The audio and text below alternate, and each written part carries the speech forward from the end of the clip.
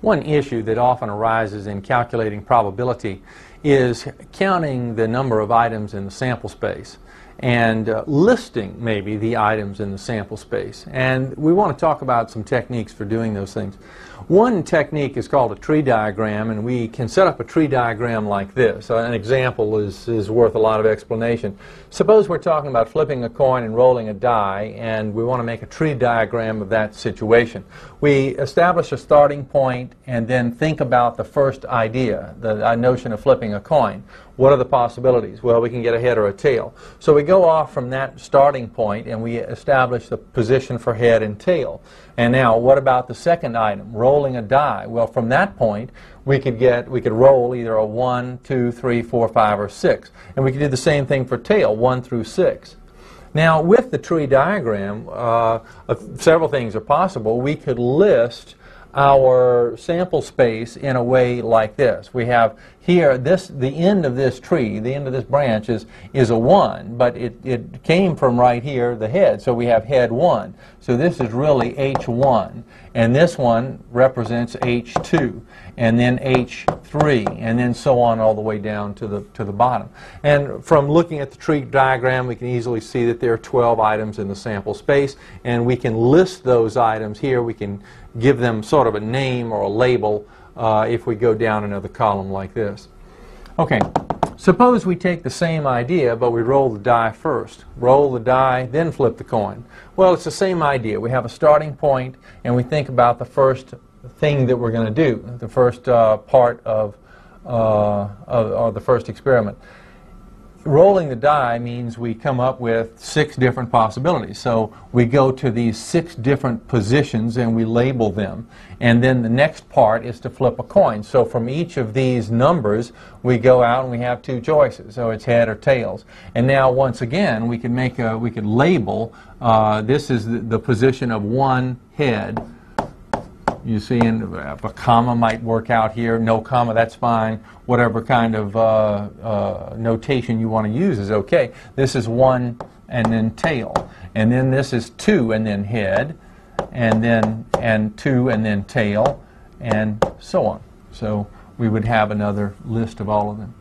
Suppose we want to make the tree diagram. We're going to go with a tree diagram from the beginning now and show how the tree diagram takes shape. Suppose we're talking about 3 tennis matches and we want to list all of the win-loss sequences involved. Well, we would start, and for the first match we would either have a win or a loss.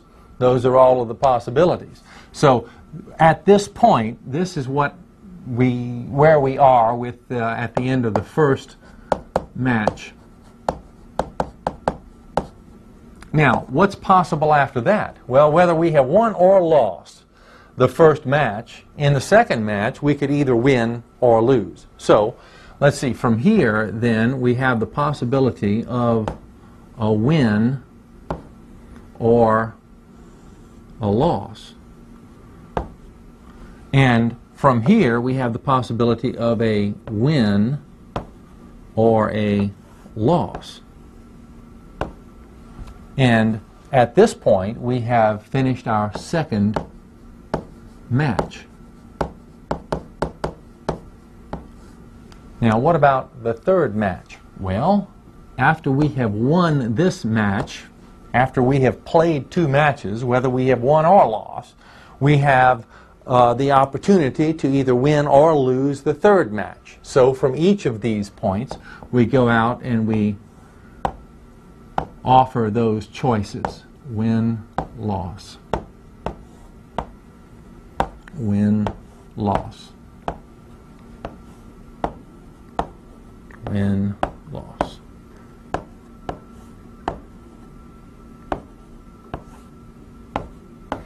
And my tree is not real pretty, but from here now we can write the sequence that gets us to the outer part of each of these branches and list all of the possible sequences, the win-loss sequences for the group of 3 matches. So here, how did we get to this point? Well, we got to this point with a WWW. So it's win, win, win. or match 1, 2, and 3. And I don't have quite enough room here to label the third match, but I would presumably do that.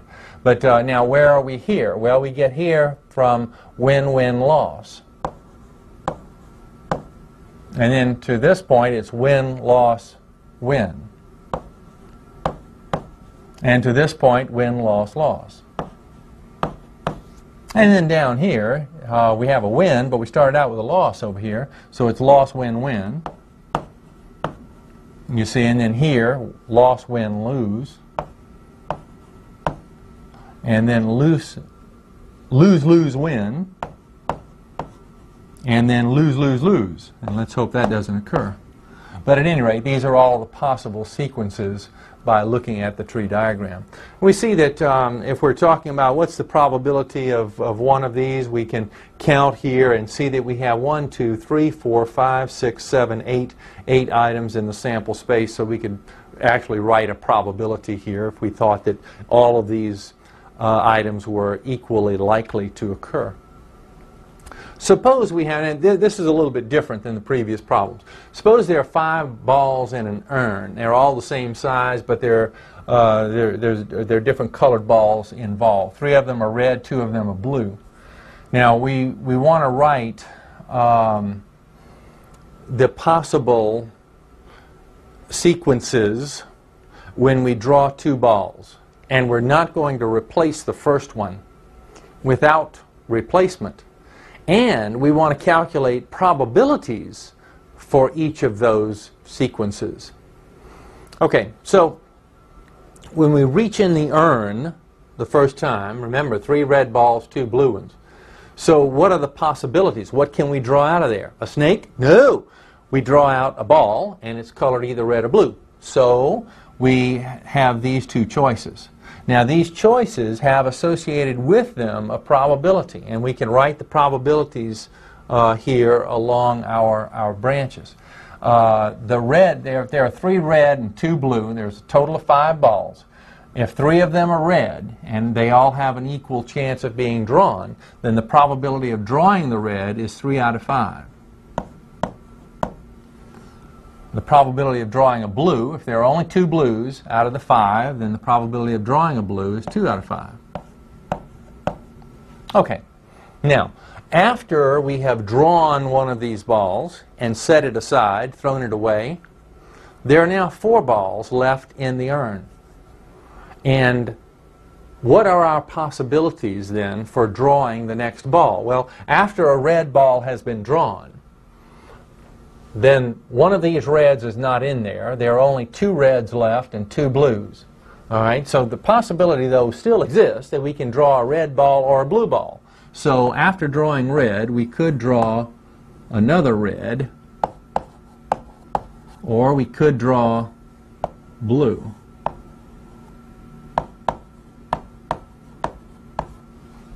And after we've drawn a blue ball, after we've drawn one of these blues, there's still a blue left in there, so we could still possibly draw a blue. So after we've drawn a blue, we could draw either a red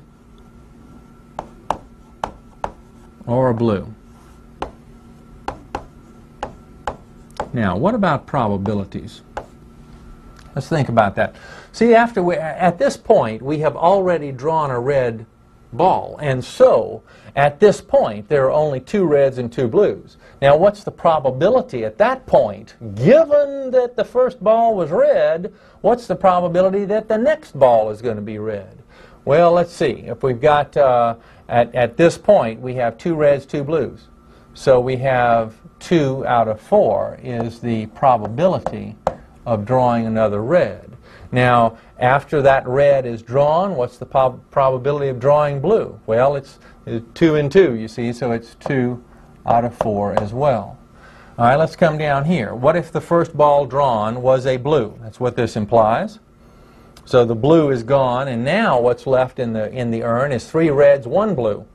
So 3 red. I could even make a note of that. 3 reds, 1 blue. So what's the probability then of drawing red if I've got 3 reds and 1 blue? I've got a total of 4 balls. 3 of them are red, so it's 3 out of 4. And the probability of blue would be 1 out of the 4. Now, what about the probability of these various sequences? The probability of red, red, the probability of red, blue, the probability of blue, red, the probability of blue, blue. Well, we can figure that rather easily now that we have gone through and thought carefully about each of the separate probabilities at all stages of the event. We can now simply multiply probabilities. That is, the probability of red, red is the probability of red times the probability of red on the second ball. And the probability of red on the first one, I'm looking back over, it was 3 out of 5. And on the second one, it was, now let me look back over here. Oh yes, here it is, 2 out of 4. So it's 3/5 times 2/4. And back over here, 2/4. You know, to be technically correct, I ought to say that this is red given red. You see, given that red occurred on the first one, what's the probability of red on the second one? That's what we're really calculating here. All right, we have a little cancellation. This is 1/2. 1/2 times 3/5 turns out to be 3/10. And then for the next one, the probability of red, then blue, is the probability of red times the probability of blue given red. And we just look over at the chart. The probability of red here is 3/5. We know that pretty much. But the probability of blue given red, let's come back over here. So blue given red. Given red, what's the blue? All right, that's the 2/4. All right, back over here. So we have 2/4 once again. And that also turns out to be 3/10. Probability of blue red, well, it's blue and then red given blue. So let's multiply the two, and we can come back over here and just see what we're multiplying. It's 2/5 times, you see it's blue red, so it's 2/5 times 3/4. So back over here, 2/5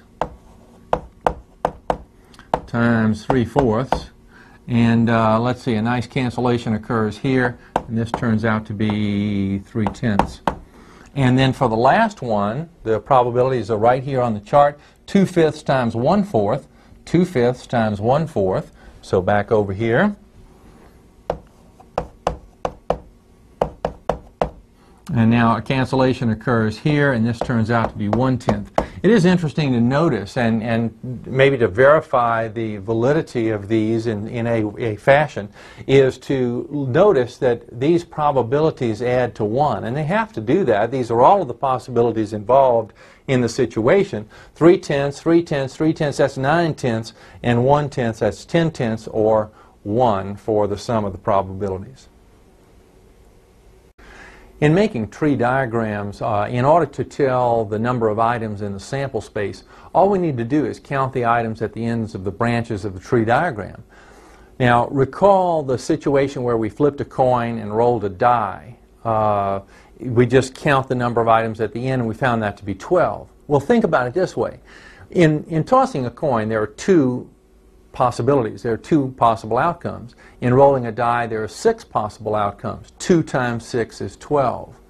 Now, this idea can be used. Just multiplying the possibilities at each stage of the game gives us a way of counting.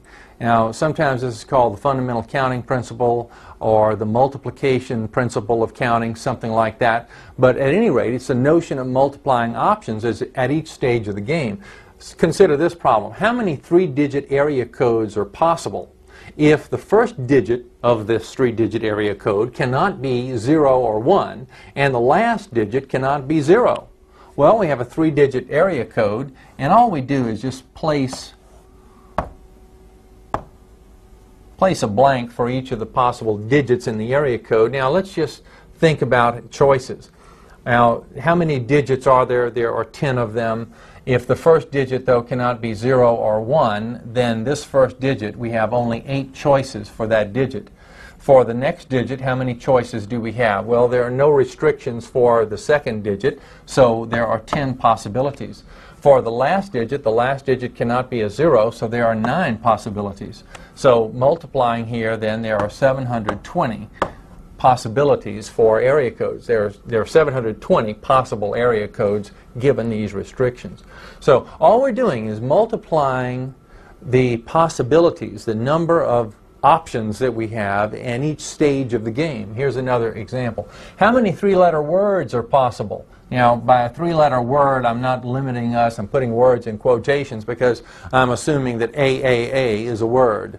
You see, so even though we don't have vowels or do have all vowels or whatever, they're all words, okay? So 3-letter words. Well, let's see. 1, 2, 3 letters. What are our possibilities for the first letter? We can choose from any of the 26 letters of the alphabet, so we would have 26. For this one, 26. For this one, 26. And so multiplying 26 times 26 times 26, we would get 17,576. Now, what about if we were talking about the same idea but without replacement? Without replacement, that means that we use A as the first letter, we can't use A as the second letter. So ARA is not a word. We have to disallow that. Well, how can we disallow that in this circumstance? Well, let's talk about our possibilities. We have 3-letter words, and we have the entire alphabet at our disposal here, so it's 26, number of choices for this one. Now, once we've chosen a letter, though, and used it, we can't use that letter again. We're not, it is not an option for choice here. So the next number of items for choice is 25, and then after that, 24. So 26 times 25 times 24, or 15,600 for the number of 3-letter words without replacement. Here's another one, same idea. How many ways can 8 books be arranged on a shelf? Well, if we have 8 books, we have 8 positions, 8 positions for choices. I'm just going to write 8 blanks. And how many choices do we have for the first book? Well, if we're looking at our 8 books, we have 8 books to choose from. After we place that first book on a shelf, we only have 7 choices for the next book, and then 6 for the one after that, then 5, then 4, 3, 2, and 1 for the last choice. Well, this brings up an interesting situation. This idea of taking a number and multiplying times every counting number all the way down to 1 from that value that we start with is the notion of factorial. And this actually is 8 factorial that we have written up here. It is 8 times 7 times 6 times 4, 6 times 5 times 4 times 3 times 2 times 1. And it turns out that the value is 40,320 for 8 factorial. So the notion of factorial, and it's the notation for factorial is the exclamation point. And we'll be using factorials quite a bit. Here's a variation on the same theme. Suppose we have 8 books, but there's only room for 3 books on a shelf. How many arrangements are possible? How many arrangements of 3 books are there if we're choosing from 8 books? We're taking 8 books and we're arranging only 3 of them. Now, how many different arrangements are there? Well, we again multiply our choices. It is simply, let's see, for the first book we have 8 items to choose from, and then for the second we have 7 and then 6. 8 times 7 times 6, 336 arrangements are possible. Now, all of what we've been talking about is the notion mathematically of permutation. The idea of permutation, when we talk about permutations, order is important. And whether we have importance of order or not is going to be important for us to determine when we make calculations about permutations. We're going to go on with another discussion in just a little bit about combinations. But to be able to recognize and determine whether a problem involves permutation or combination, we're going to test to see if order is important. If order is important, it's a permutation. If order is not important, it's going to be a combination. Now, in order to pick off whether or not order is important, often in this kind of problem the word arrangement is used. How many arrangements of those books are possible, you see?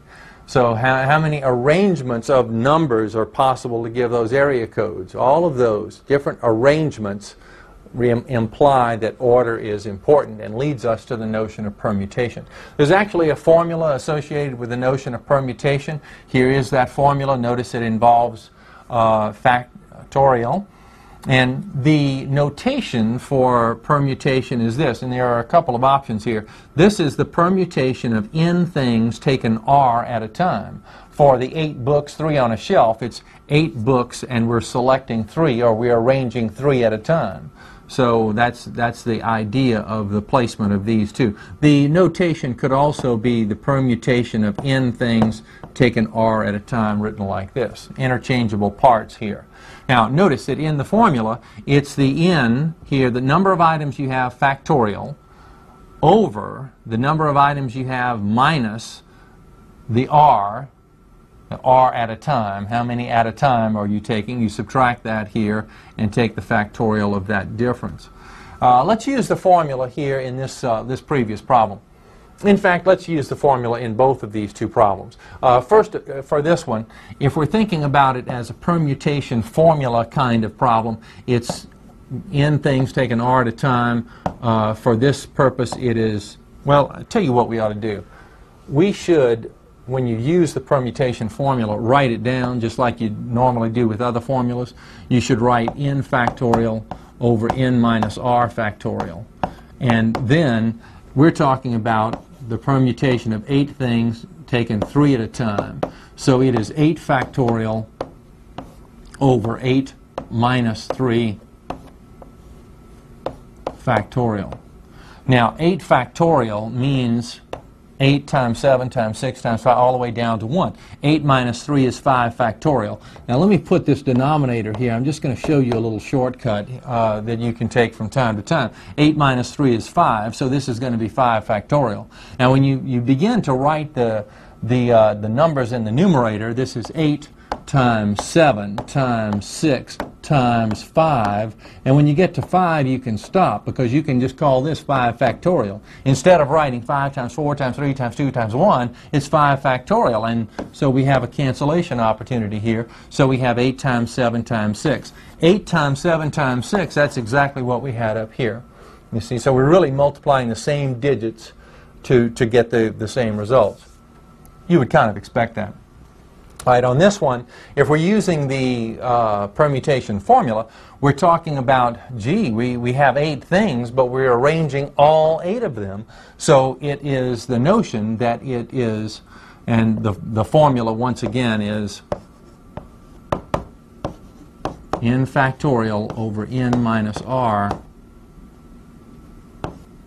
factorial. All right, so for this problem, it is the permutations of 8 things taken 8 at a time. So we're arranging all 8 items. So it's 8 factorial over 8 minus 8 factorial. Now in the denominator we have 0 factorial. And this is a special definition in the factorial world, that 0 factorial is defined to be 1.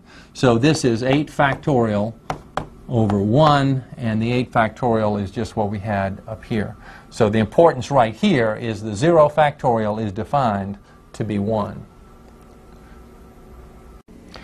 Permutations and factorials can be calculated using the calculator. On the TI-83, we would press the button marked Math, and this is the menu that shows up.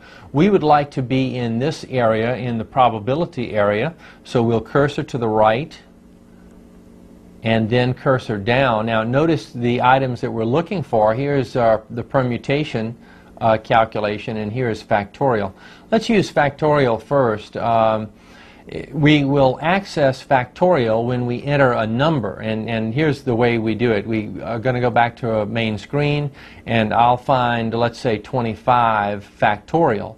Now I want to take the factorial of 25, so I'll go Math, and then cursor to the right, and then item number 4, and 25 factorial, I'm pressing enter again, is this number. Now notice it is in scientific notation, and it's because we have 25. You see, this E means times 10 to the 25th power, so we would have to slide this decimal point 25 places to the right in order to get the exact value as 25 factorial. Factorial numbers can get awfully big awfully fast.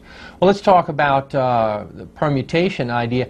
If we calculate the permutation of 8 things taken 3 at a time, which we were looking at just a moment ago on the board, then we would enter the 8 and then go to the Math menu, cursor over to the right, down to the permutation of n things taken r at a time, press enter, and now we want 3.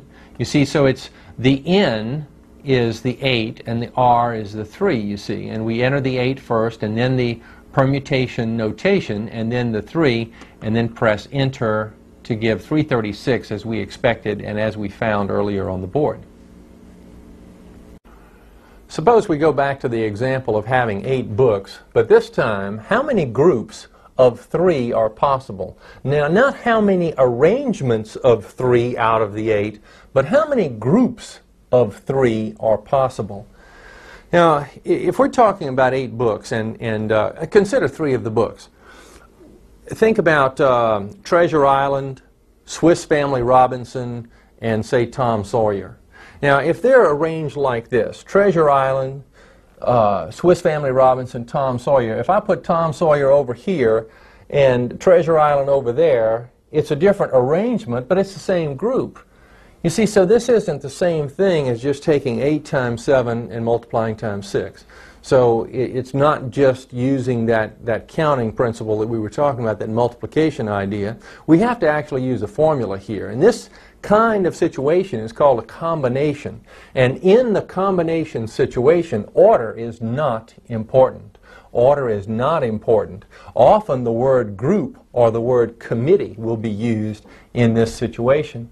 But the formula for calculating combination is very similar to the formula for calculating permutation. Here's the formula, and notice the notation, and I'm using the n things taken r at a time with both the n and the r on the same side of the c. Another way to illustrate that, or another notation that is appropriate, is the n combination of n things taken r at a time like this. And another way to note this, another notation, is n things taken r at a time like this in parentheses.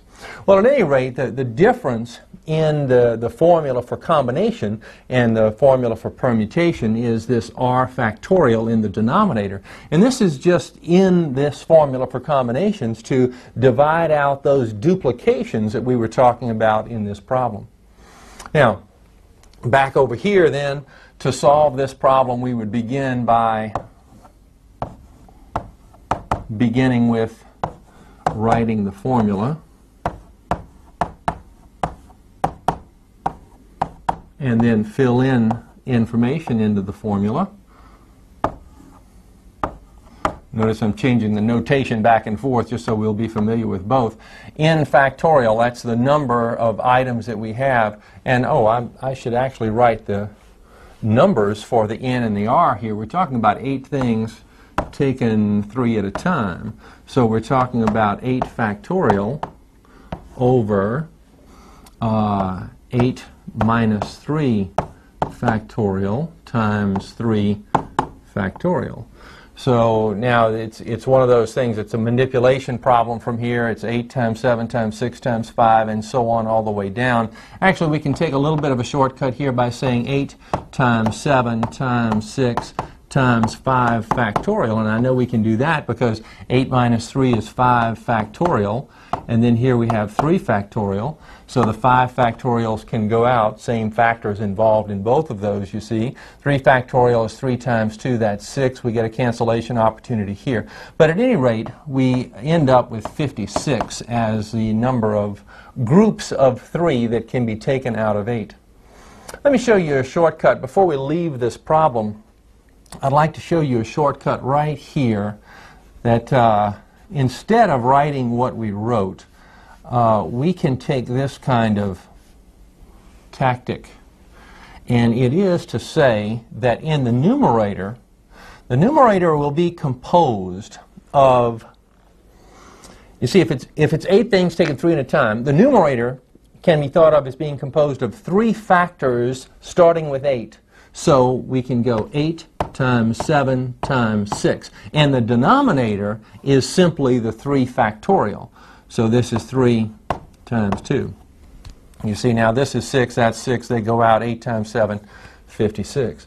So either way you do it is fine. This is just a little trick, a little shortcut trick to deal with combination formulas by hand, sort of, if we're doing the manipulation ourselves. We'll look at the calculator on this in just a few minutes because that's probably the fastest way to deal with this. Here's another problem involving a combination. How many different 5-person committees are possible from a class of 20 students? 5-person committees from a class of 20 students. Well, we know it's a combination because we're talking about committees, groups. Order is not important. So we would immediately go to the idea of the combination of n things taken r at a time is n factorial over n minus r factorial times r factorial. And for our problem, it's the combination of 20 things taken 5 at a time. Notice the different notation, which is 20 factorial over 20 minus 5 factorial times 5 factorial. Now the shortcut here is to say, well, in the numerator we're going to have 5 factors starting with 20, so we could write this then as 20 times 19, 18, that's 3 factors. Here's 4 factors, here's 5 factors. So 5 factors starting with 20. In the denominator we have 5 factorial. And now when the smoke clears on all of this, it turns out to be 15,504 groups of 5, committees of 5 that can be taken from 20 students. Let's use the calculator to determine the number of 5-person committees that are possible from a class of 20 students. We have 20 students or 20 items. We want to take that 5 at a time as a combination. So we enter 20, press math, then over to probability, and then down to combinations, press enter, and then 5. Now notice again, as we found earlier, that the idea is that the 20 is the n things and the 5 is the r at a time. So they are on their respective sides of the combination notation. Pressing enter, we find that number to be 15,504 as expected. In the Colorado State Lotto game, there are 42 numbers.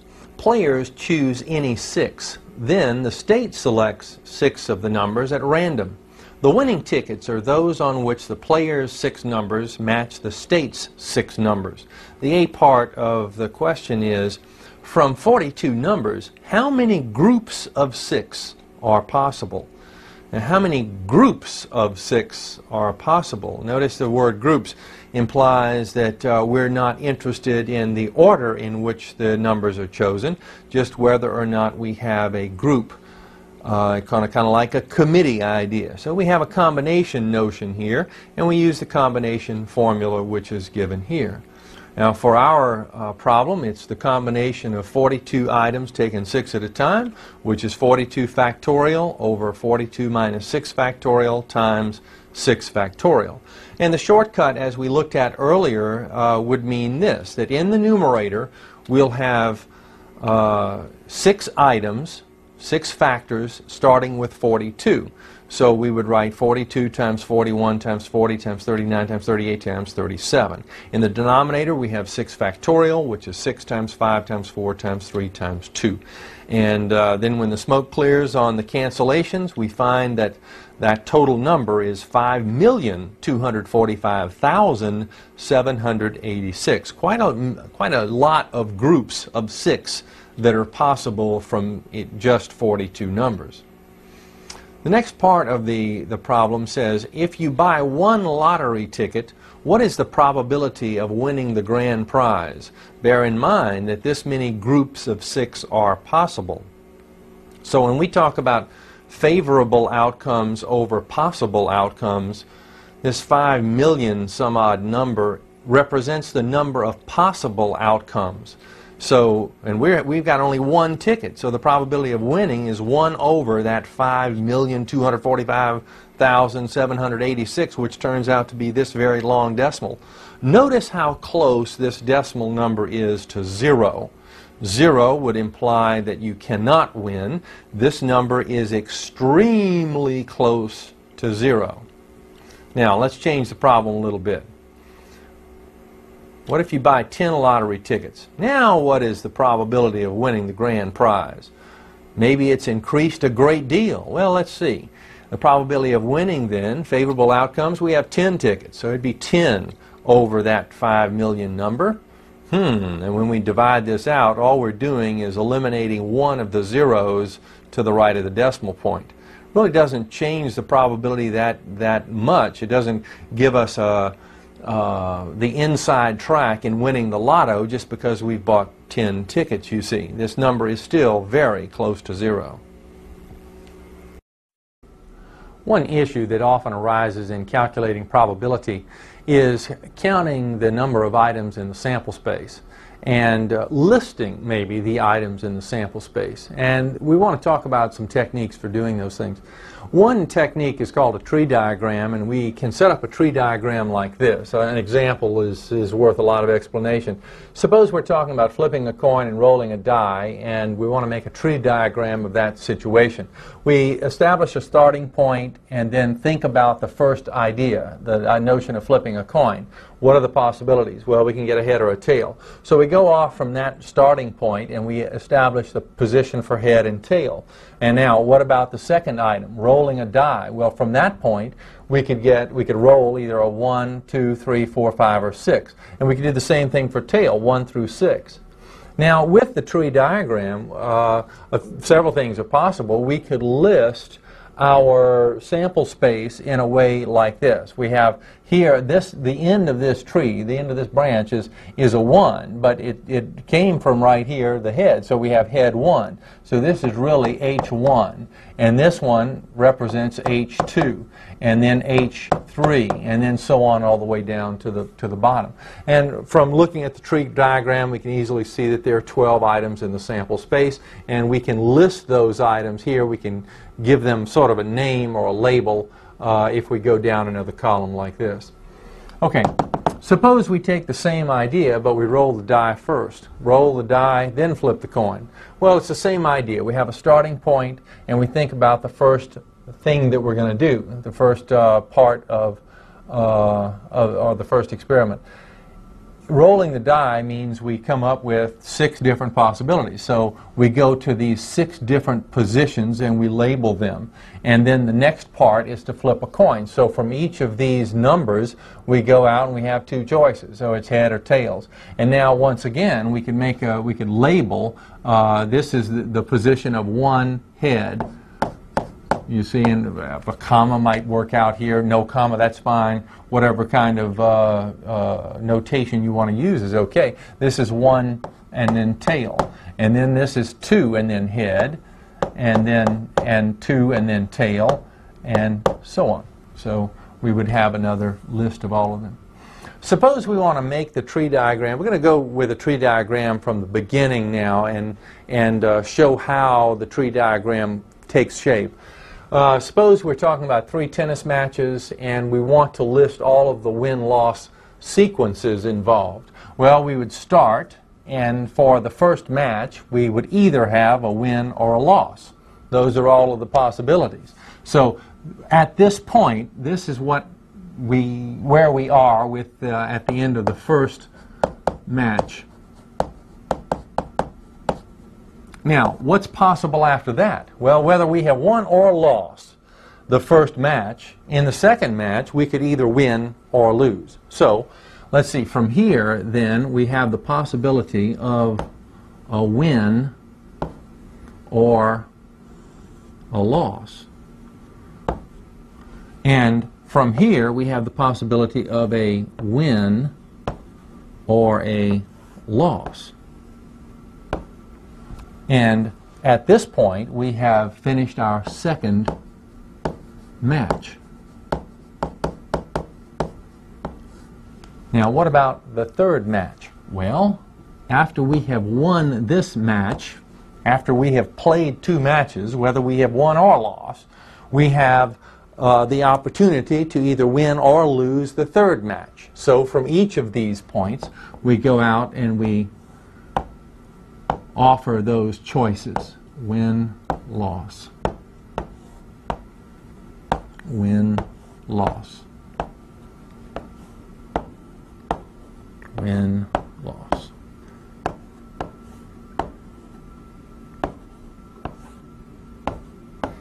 And my tree is not real pretty, but from here now we can write the sequence that gets us to the outer part of each of these branches and list all of the possible sequences, the win-loss sequences for the group of three matches. So here, how did we get to this point?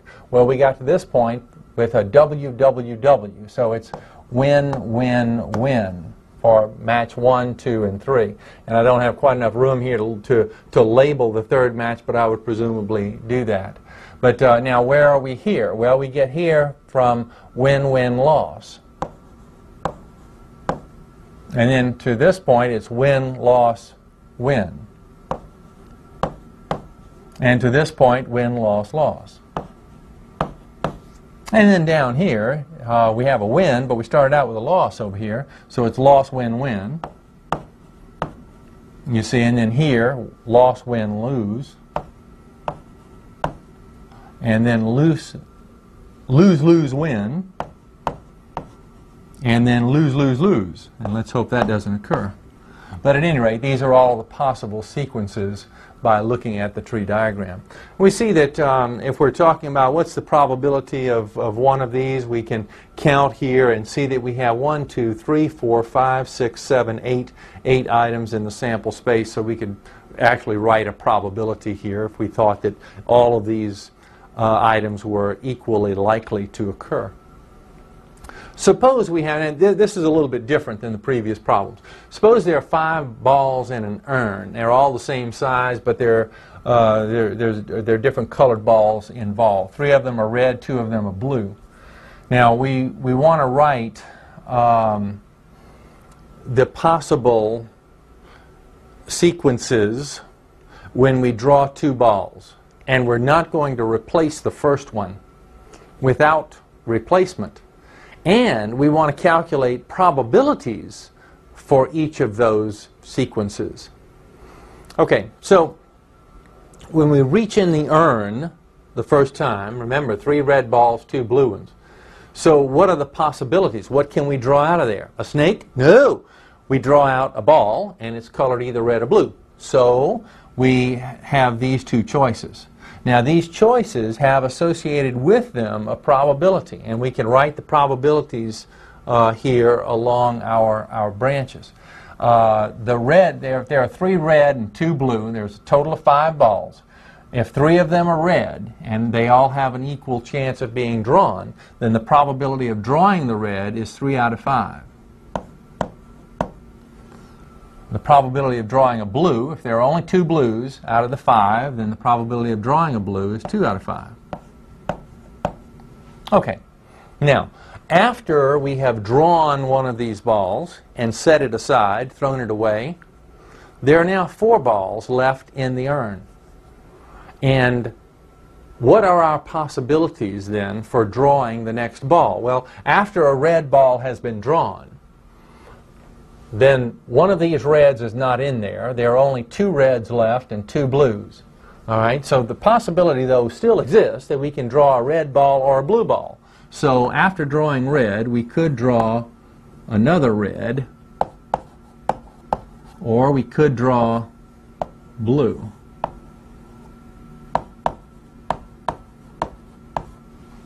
And after we've drawn a blue ball, after we've drawn one of these blues, there's still a blue left in there, so we could still possibly draw a blue. So after we've drawn a blue, we could draw either a red or a blue. Now, what about probabilities? Let's think about that. See, at this point, we have already drawn a red ball, and so at this point there are only 2 reds and 2 blues. Now, what's the probability at that point, given that the first ball was red, what's the probability that the next ball is going to be red? Well, let's see. If we've got at this point we have 2 reds, 2 blues, so we have 2 out of 4 is the probability of drawing another red. Now, after that red is drawn, what's the probability of drawing blue? Well, it's 2 and 2, you see, so it's 2 out of 4 as well. All right, let's come down here. What if the first ball drawn was a blue? That's what this implies. So the blue is gone, and now what's left in the urn is 3 reds, 1 blue. So 3 red. I could even make a note of that. 3 reds, 1 blue. So what's the probability then of drawing red if I've got 3 reds and 1 blue? I've got a total of 4 balls. 3 of them are red, so it's 3 out of 4. And the probability of blue would be 1 out of the 4. Now, what about the probability of these various sequences? The probability of red, red, the probability of red, blue, the probability of blue, red, the probability of blue, blue. Well, we can figure that rather easily now that we have gone through and thought carefully about each of the separate probabilities at all stages of the event. We can now simply multiply probabilities. That is, the probability of red, red is the probability of red times the probability of red on the second ball. And the probability of red on the first one, I'm looking back over, it was 3 out of 5. And on the second one, it was, let me look back over here. Oh yes, here it is, 2 out of 4. So it's 3/5 times 2/4. And back over here, 2/4. You know, to be technically correct, I ought to say that this is red given red. You see, given that red occurred on the first one, what's the probability of red on the second one? That's what we're really calculating here. All right, we have a little cancellation. This is 1/2. 1/2 times 3/5 turns out to be 3/10. And then for the next one, the probability of red, then blue, is the probability of red times the probability of blue given red. And we just look over at the chart. The probability of red here is 3/5. We know that pretty much. But the probability of blue given red, let's come back over here. So blue given red. Given red, what's the blue? All right, that's the 2/4. All right, back over here. So we have 2/4 once again. And that also turns out to be 3/10. Probability of blue red, well, it's blue and then red given blue. So let's multiply the 2, and we can come back over here and just see what we're multiplying. It's 2/5 times, you see it's blue red, so it's 2/5 times 3/4. So back over here, 2/5 times 3/4. And let's see, a nice cancellation occurs here, and this turns out to be 3/10. And then for the last one, the probabilities are right here on the chart. 2/5 times 1/4. 2/5 times 1/4. So back over here. And now a cancellation occurs here, and this turns out to be 1/10. It is interesting to notice and maybe to verify the validity of these in a fashion is to notice that these probabilities add to 1. And they have to do that. These are all of the possibilities involved in the situation. 3/10, 3/10, 3/10, that's 9/10, and 1/10, that's 10/10, or 1 for the sum of the probabilities.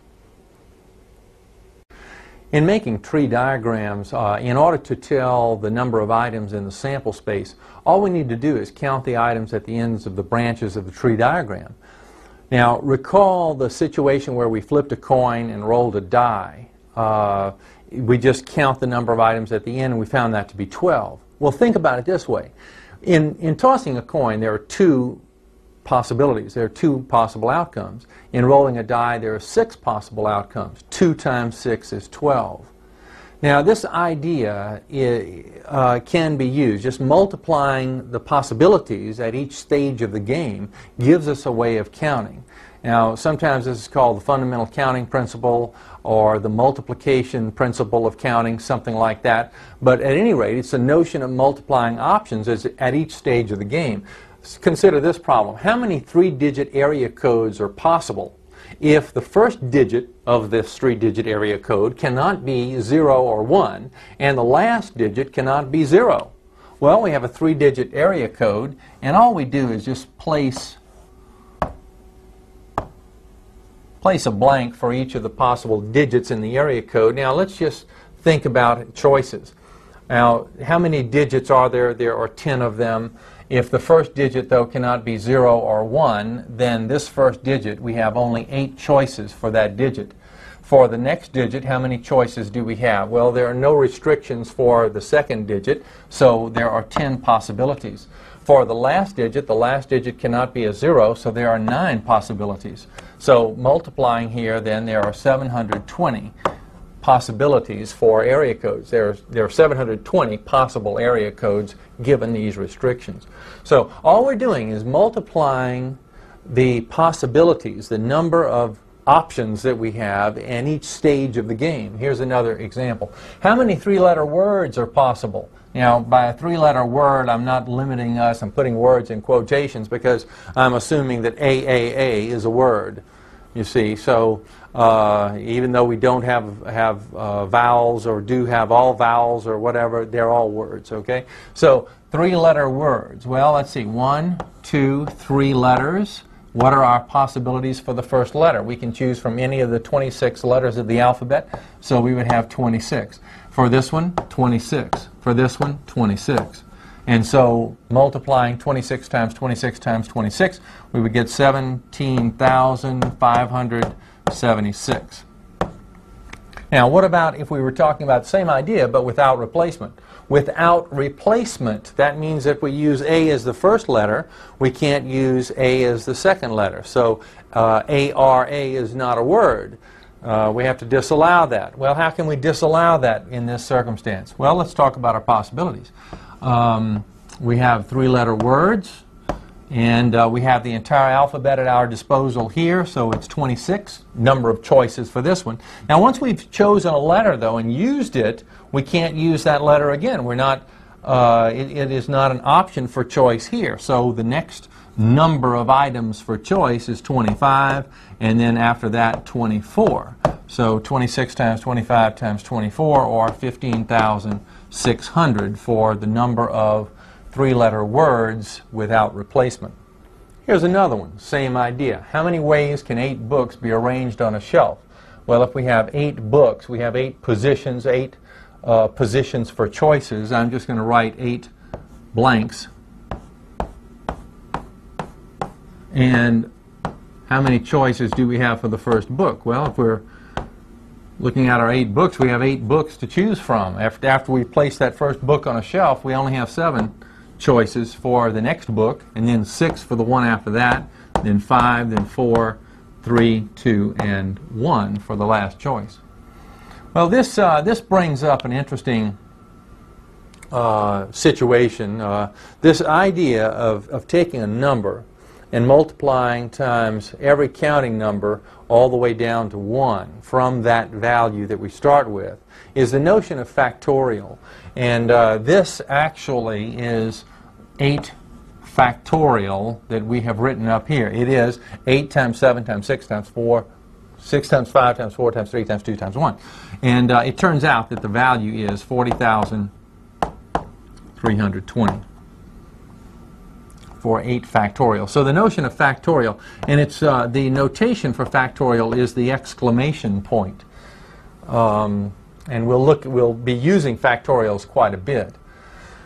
Here's a variation on the same theme. Suppose we have 8 books, but there's only room for 3 books on a shelf. How many arrangements are possible? How many arrangements of 3 books are there if we're choosing from 8 books? We're taking 8 books and we're arranging only 3 of them. Now, how many different arrangements are there? Well, we again multiply our choices. It is simply, let's see, for the first book we have 8 items to choose from, and then for the second we have 7 and then 6. 8 times 7 times 6, 336 arrangements are possible. Now, all of what we've been talking about is the notion mathematically of permutation. The idea of permutation, when we talk about permutations, order is important. And whether we have importance of order or not is going to be important for us to determine when we make calculations about permutations. We're going to go on with another discussion in just a little bit about combinations. But to be able to recognize and determine whether a problem involves permutation or combination, we're going to test to see if order is important. If order is important, it's a permutation. If order is not important, it's going to be a combination. Now, in order to pick off whether or not order is important, often in this kind of problem the word arrangement is used. How many arrangements of those books are possible, you see? So how many arrangements of numbers are possible to give those area codes? All of those different arrangements imply that order is important and leads us to the notion of permutation. There's actually a formula associated with the notion of permutation. Here is that formula. Notice it involves factorial. And the notation for permutation is this, and there are a couple of options here. This is the permutation of n things taken r at a time. For the 8 books, 3 on a shelf, it's 8 books and we're selecting 3, or we're arranging 3 at a time. So that's the idea of the placement of these two. The notation could also be the permutation of n things taken r at a time, written like this. Interchangeable parts here. Now, notice that in the formula, it's the n here, the number of items you have factorial, over the number of items you have minus the r at a time. How many at a time are you taking? You subtract that here and take the factorial of that difference. Let's use the formula here in this previous problem. In fact, let's use the formula in both of these two problems. First, for this one, if we're thinking about it as a permutation formula kind of problem, it's n things taken r at a time. For this purpose, it is, well, I'll tell you what we ought to do. We should, when you use the permutation formula, write it down just like you normally do with other formulas. You should write n factorial over n minus r factorial. And then we're talking about the permutation of 8 things taken 3 at a time. So it is 8 factorial over 8 minus 3 factorial. Now, 8 factorial means 8 times 7 times 6 times 5 all the way down to 1. 8 minus 3 is 5 factorial. Now let me put this denominator here. I'm just going to show you a little shortcut that you can take from time to time. 8 minus 3 is 5, so this is going to be 5 factorial. Now when you begin to write the numbers in the numerator, this is 8 times 7 times 6 times 5, and when you get to 5 you can stop, because you can just call this 5 factorial. Instead of writing 5 times 4 times 3 times 2 times 1, it's 5 factorial, and so we have a cancellation opportunity here. So we have 8 times 7 times 6. 8 times 7 times 6, that's exactly what we had up here. You see, so we're really multiplying the same digits to get the same results. You would kind of expect that. All right, on this one, if we're using the permutation formula, we're talking about, gee, we have 8 things, but we're arranging all 8 of them. So it is the notion that it is, and the formula once again is n factorial over n minus r factorial. All right, so for this problem, it is the permutations of 8 things taken 8 at a time. So we're arranging all 8 items. So it's 8 factorial over 8 minus 8 factorial.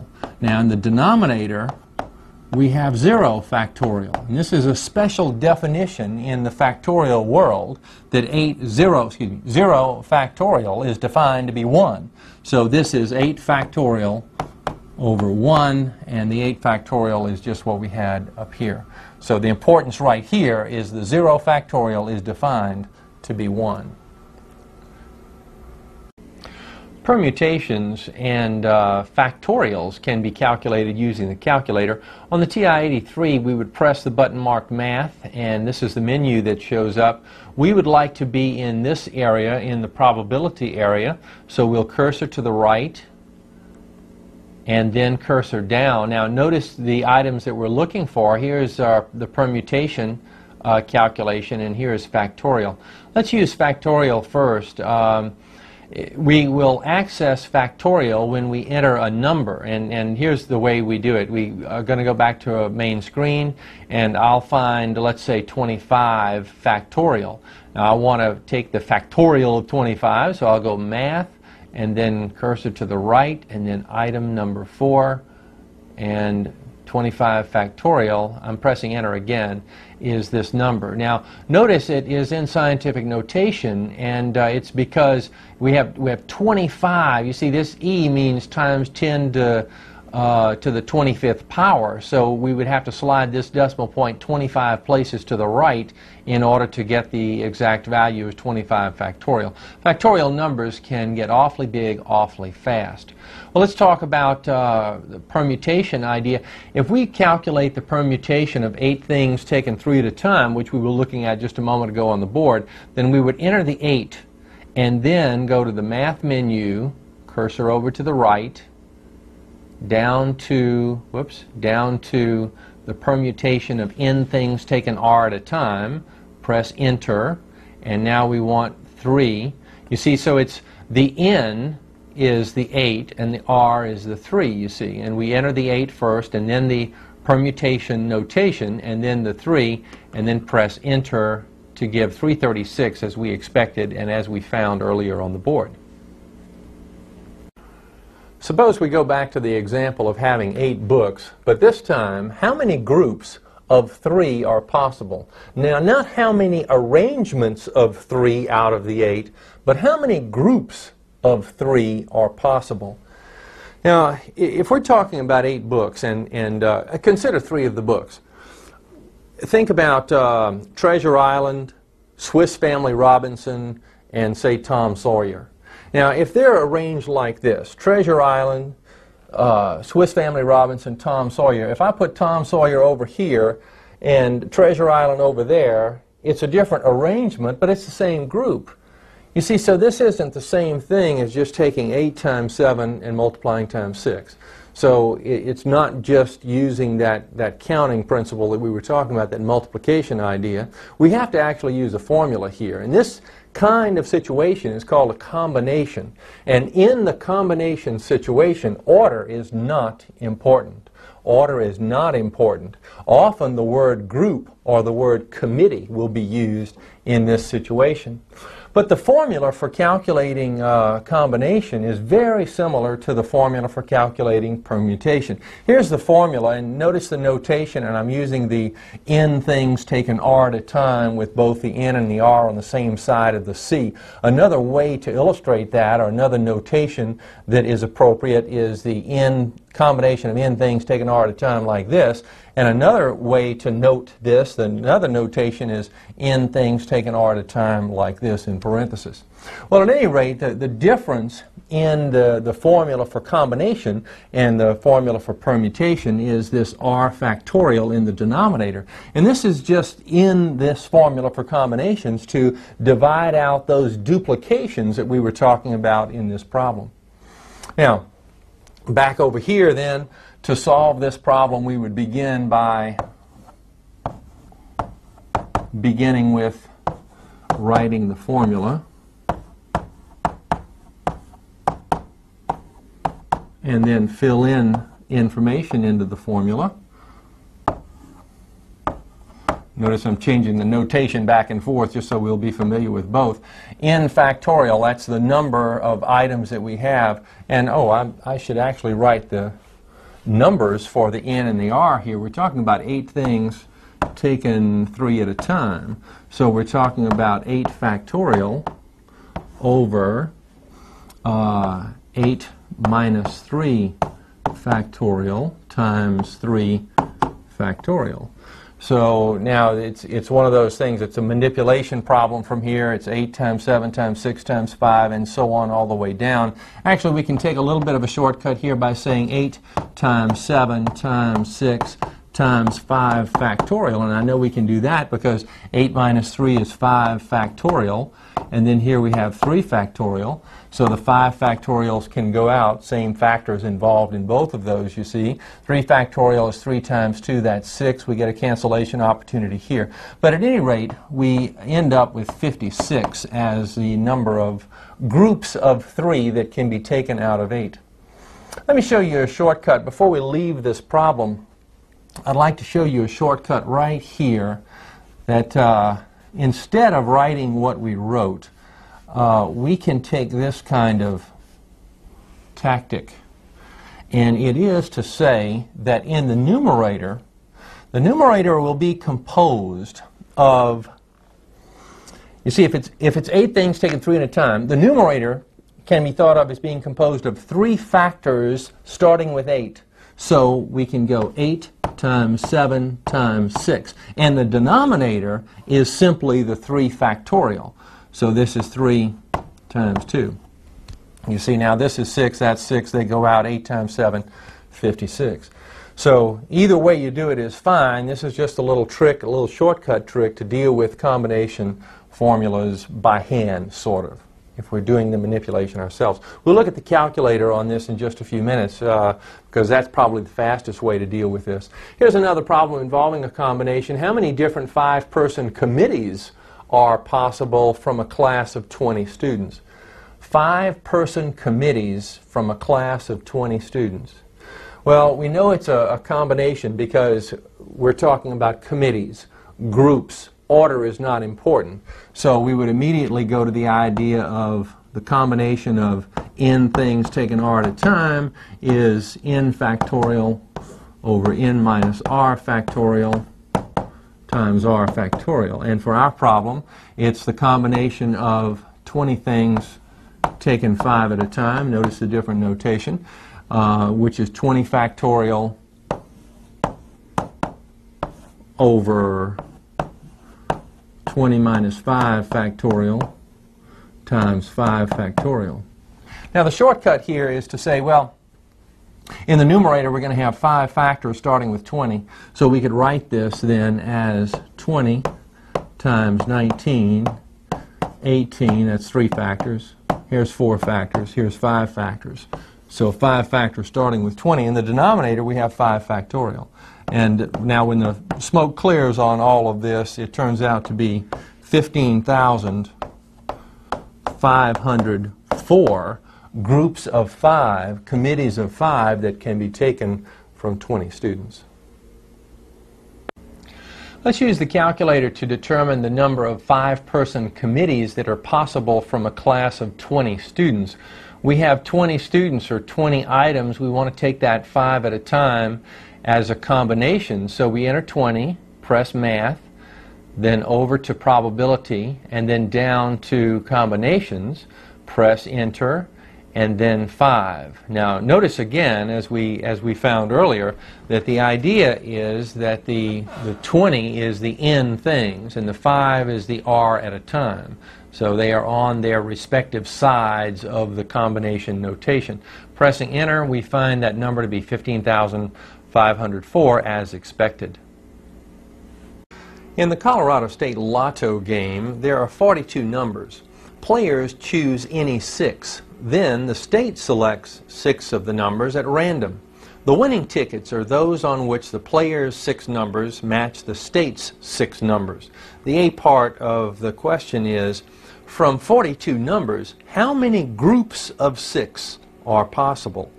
Now, how many groups of 6 are possible? Notice the word groups implies that we're not interested in the order in which the numbers are chosen, just whether or not we have a group, kind of like a committee idea. So we have a combination notion here, and we use the combination formula which is given here.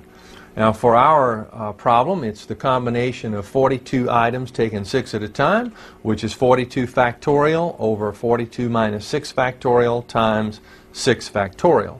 And the shortcut, as we looked at earlier, would mean this, that in the numerator we'll have 6 items, 6 factors, starting with 42.